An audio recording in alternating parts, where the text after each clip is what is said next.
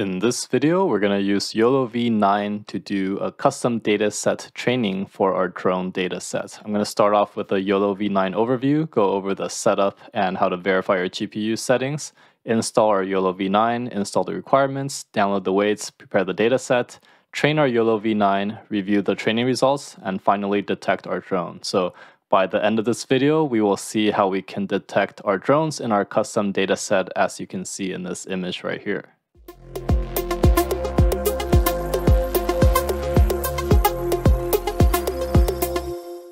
So I'll be reviewing the YOLOv9 repo that's out there. If you're new to YOLO in general, I have a YouTube video on YOLOv8, so I cover the details about the data sets folder structure, the YAML file content, the image annotation tools, as well as the image annotation labels file structure. So go ahead and check that out if you're new to YOLO in general. But here you can see it's a YOLOv9 repo here. So this is the main picture that's on the repo, which will show you the performance difference between YOLOv9 and YOLOv8 and some other models that they're comparing with. And you can see that their YOLOv9 is outperforming here in the orange up on top. But of course, to have the most accurate tests, it's just best to test it on your own data set and compare on your own. But you can see here, these are some performance metrics that we can see based on the number of parameters as well as their model size.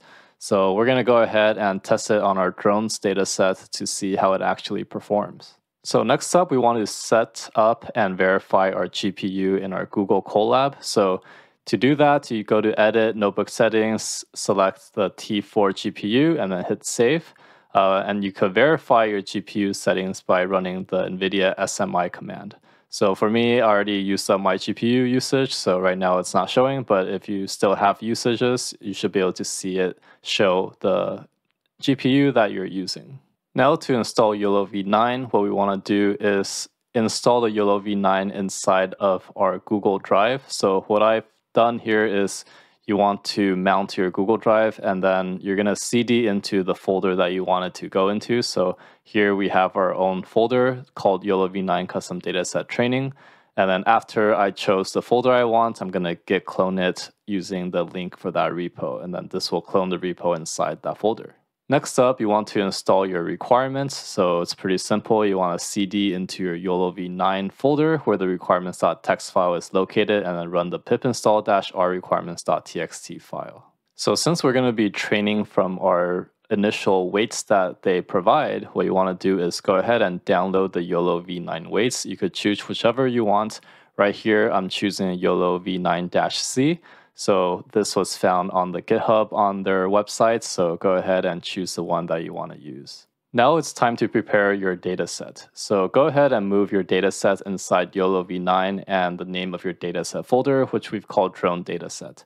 So inside of there, you want to place your data.yaml file, and then next you want to get the file YOLO9-C.yaml file. That's inside the models detect folder, and update the NC equals to the number of classes that you have. So in my case, I only have one class, which is a drone class, so I have NC equals to 1. And then finally, you want to copy over the data hypes folder into your dataset folder. Now we're ready to do some training. So go ahead and go to the path of your YOLOv9 folder, and then you want to run the Python train dual.py.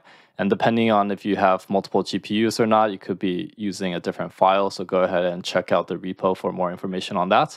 But here you could set up some parameters for the training for the workers, the batch, the image size, and the epoch. So here I'm using 10 epochs. And then you want to specify the data, the weights, the CFG, and the hype.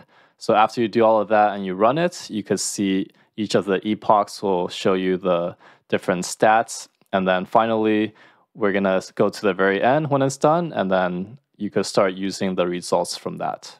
Now let's take a look at our YOLOv9 training results. So if you notice from the graphs here from our results, you can see that the MAP is increasing as we go more and more epochs with our training, and that's a good sign. So it means that the error is getting better and better, and it's getting better at detecting our objects inside our images.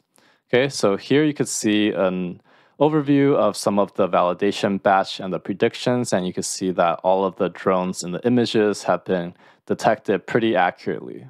Now, if you want to actually use the trained model to detect new images, what you want to do is use the detect Python script that they have. But one thing to notice is that if you're running the repo, and by default, you might see this error where it says attribute error list object has no attribute device. What you actually want to do is go to line 98 for the YOLOv9 detect.py file, and then update this line here into predict, comma, underscore. Okay, so they have a little typo, so go ahead and update that, and you should no longer see the error. But when you run the detect.py command, what you want to do here is you want to specify the image size, the weights, and the source, and the path of where you have the different weights and image that you want to test out. So here I'm going to test out image 0230.